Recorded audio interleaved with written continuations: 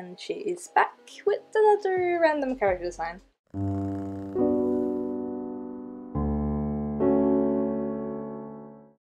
How are you doing, guys? I hope you had a wonderful week with lots of art and whatever you wanted to do, and welcome back to another video. I hope you guys are not getting too tired of my random character design. It is something I go back to when I'm tired or don't know what to draw.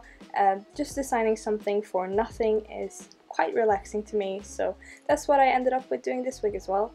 And as you can see, the word, or the main theme of this guy is punk, and it mainly came from looking at this. If you don't know, there is this artist Facebook group that's called Character Design Challenge, where every month they have a theme and you can design something to it, and they have a lot of cool prizes and everything like that. I have been following them for like a year, so I thought, well, time to join for the second time in 2 years.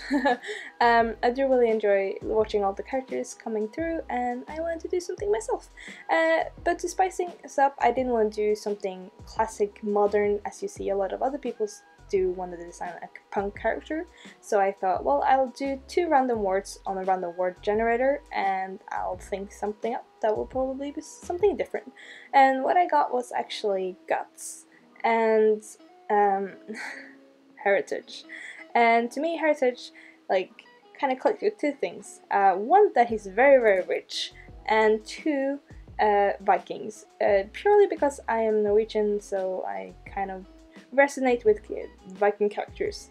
And you might be asking yourself, why does this random character that is supposed to be a Viking look like something that's not a classic Viking with helmet and horns? Well, I will tell you.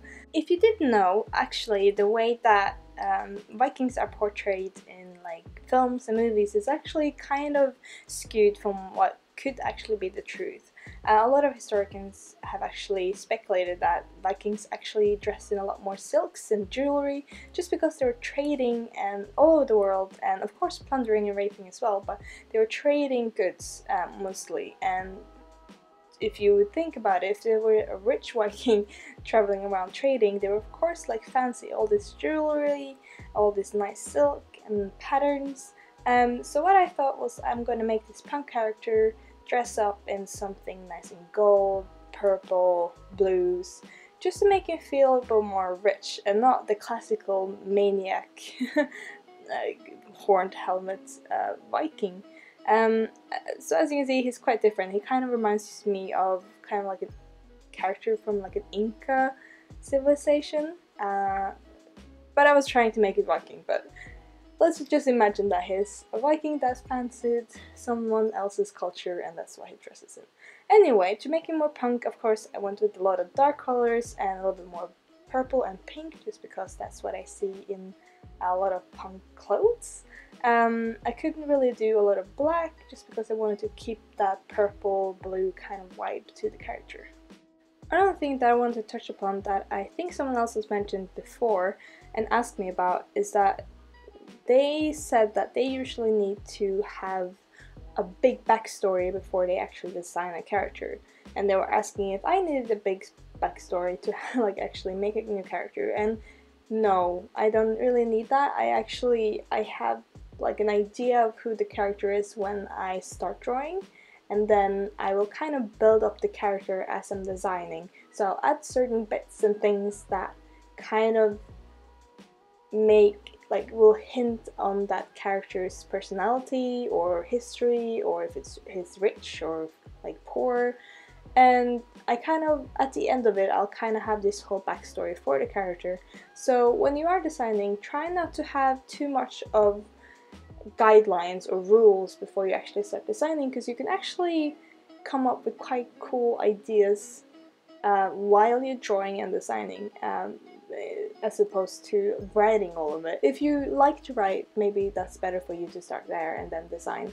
But it's a good idea to just like let loose and see what comes up and do some research while you're drawing, and you'll find a lot of cool information that you can implement to your character.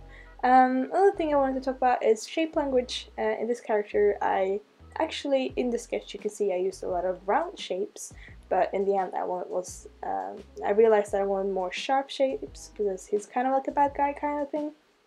And sharper objects are more connected with like sharper people, characters, evil characters, I guess, fast characters. Round shapes are more like nice, rounded, kind, and squares are more of like a steady, solid character. So try to think about that when you are designing, like how the shape kind of connects with who the character is as a whole. But that is it for this week, guys. Another random character design. I hope you guys like him. He's kind of crazy, and I kind of love that. I will see you guys next week. If you like this video, you can like it if you like it. And if you haven't seen my videos before and like this kind of stuff where I design things and I draw things, then you can subscribe. I do videos every week. And I love to chat with you guys, so leave comments down below and I will always answer. But yeah, that is it for this week, guys. I hope you have a lovely weekend and I will see you guys next week. Bye bye!